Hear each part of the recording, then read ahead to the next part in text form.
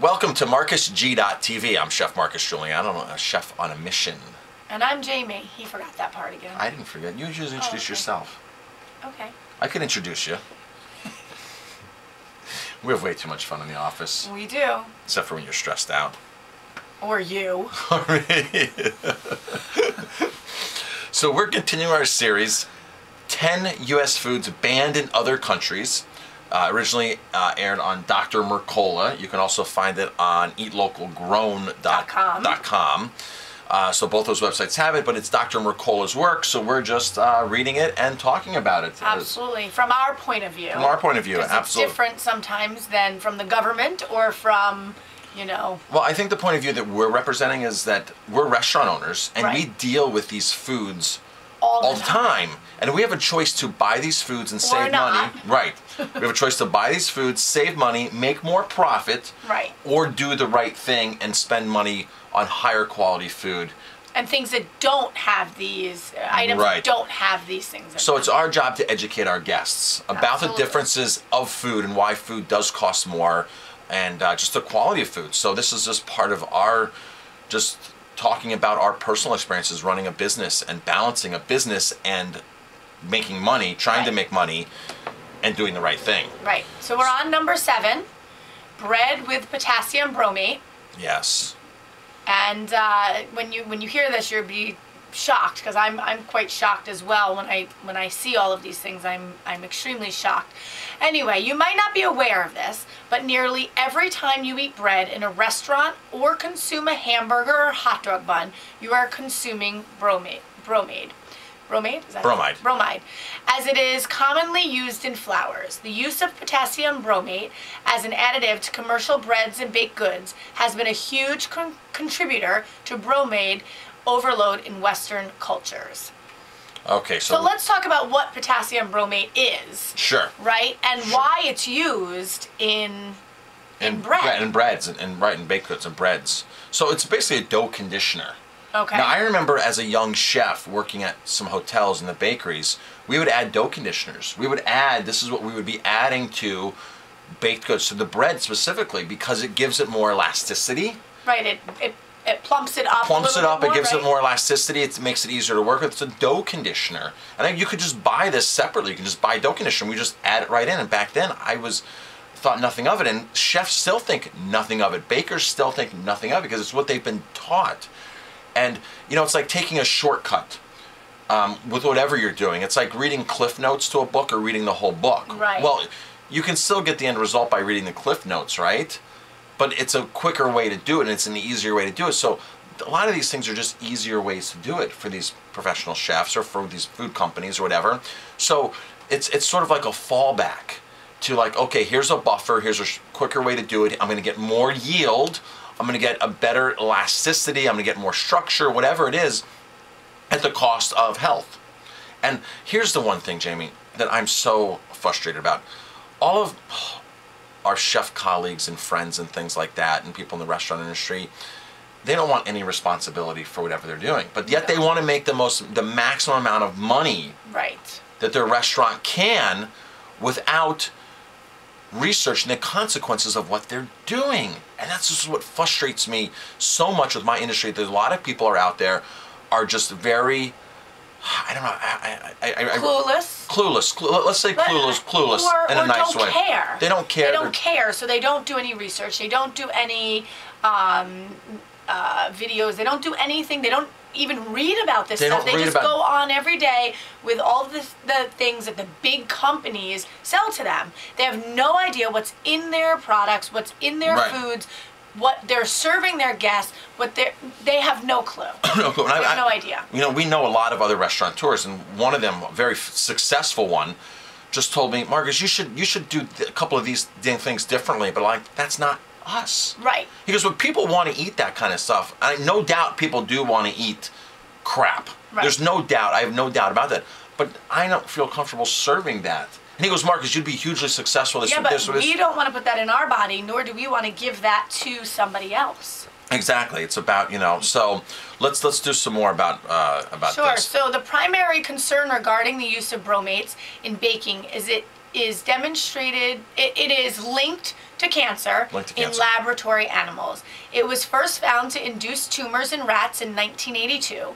However, since 1991, instead of banning bromate outright, the FDA, with somewhat limited success, has merely encouraged bakers to voluntarily stop using it. Here we go again. Instead of banning it, they've said, well, we encourage you not to use it. Well, let's see. If it's cheaper to use it and have a product that they can make faster, they can make better. Why would you eliminate? Why would you eliminate it? It's about profits. It's always about what it's always you put about into profits. Your pockets. Absolutely. So bromates have been banned in numerous countries, including the United Kingdom in 1990 and Canada in 1994.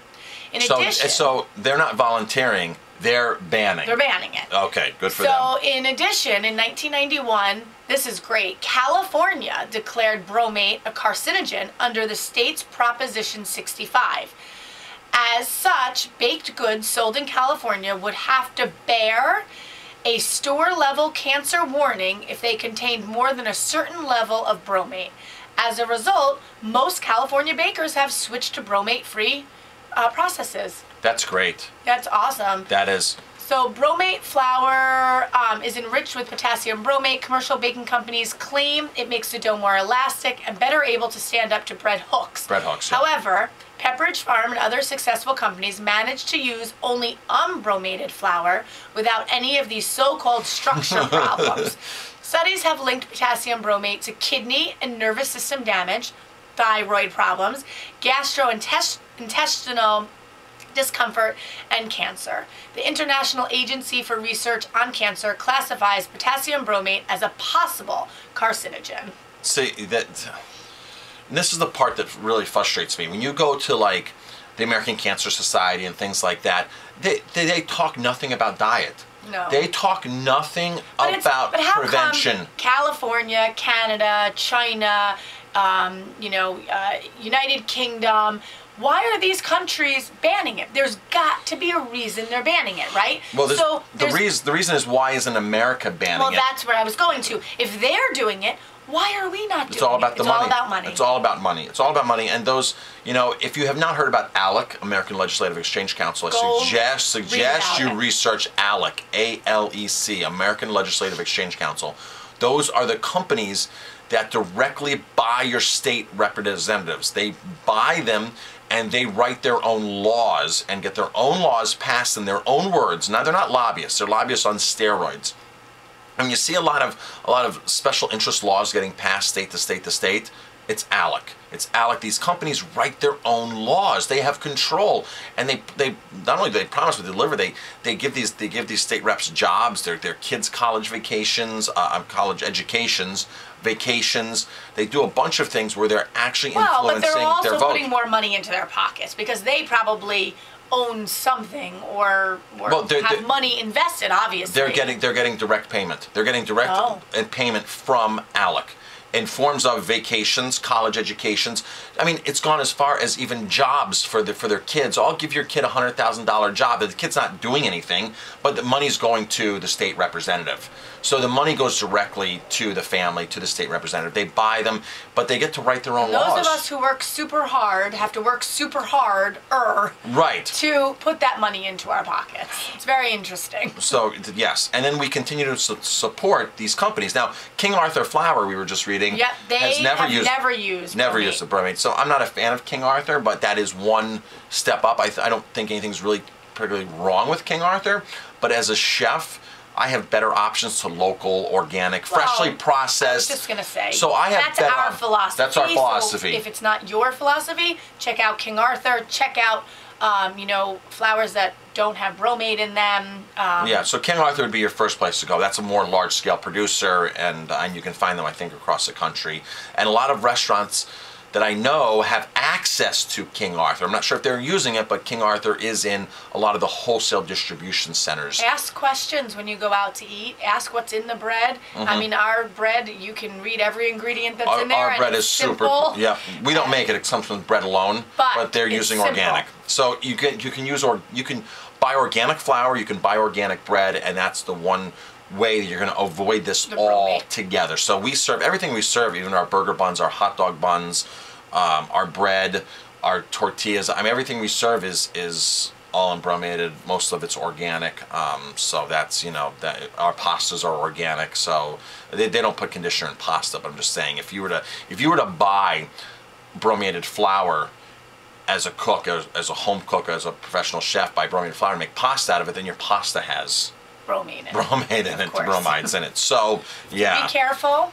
Be careful. Ask questions. Keep educating yourself. Keep the fight up. Keep demanding that restaurants give you better products. Keep demanding that stores, grocery stores, that Carry better products. carry better products. Ask for them. Support the better products. That's how we get it done. Support the better products. Yep. That's where our true vote comes in.